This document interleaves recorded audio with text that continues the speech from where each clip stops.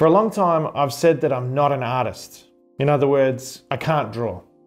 I got into Surface because I think that note-taking is really important for work.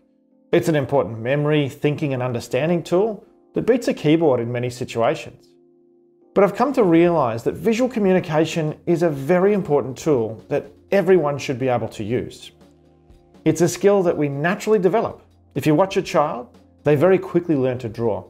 My 1-year-old niece, for example, has just learned to draw on the walls. But sometime, probably in the preteen years, drawing gets drummed out of us. I think we have the school system to thank for that.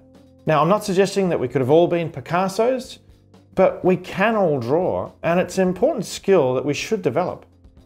Not in the name of art, but in the name of communication. I've started watching Learn to Draw videos on YouTube. I've read books like Dan Rome's Back of a Napkin, and I've been working on developing my pen skills. They need a lot of work.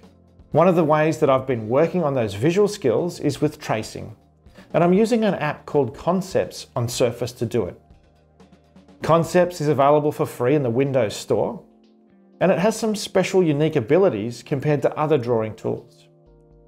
Most drawing programs are raster-based, but Concepts is vector-based.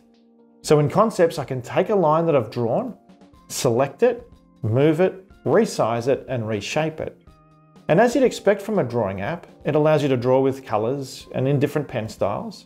There are textured pen styles that you can purchase. There are layers, and it even supports the Surface Pen's pressure and tilt sensitivity. To trace, I take an image, copy it to the clipboard, and import it into Concepts. I resize the image and place it to suit, and then I drop the image layer's opacity and make it fade back a little.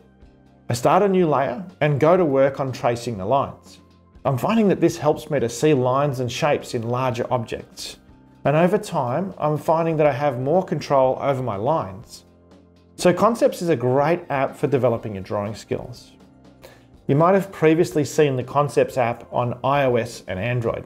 Unfortunately, the Windows version does not have a lot of the features of the iPad version yet. But the Concepts people are promising future features to Pro subscribers such as snap guides, PDF handling, and advanced manipulation. These features can't come soon enough because the only app that I'd really like from an iPad on Windows is Procreate. And if Concepts can come up with these features on Windows and Android, it could easily become the better multi-platform alternative to Procreate. Give Concepts a try and tell us what you think about it in the comments below. We'd especially love to hear from you. If you're already using Concepts, tell us how you're using it. If you found this tip helpful, remember to give us a thumbs up and subscribe to our channel for more Surface Pro tips.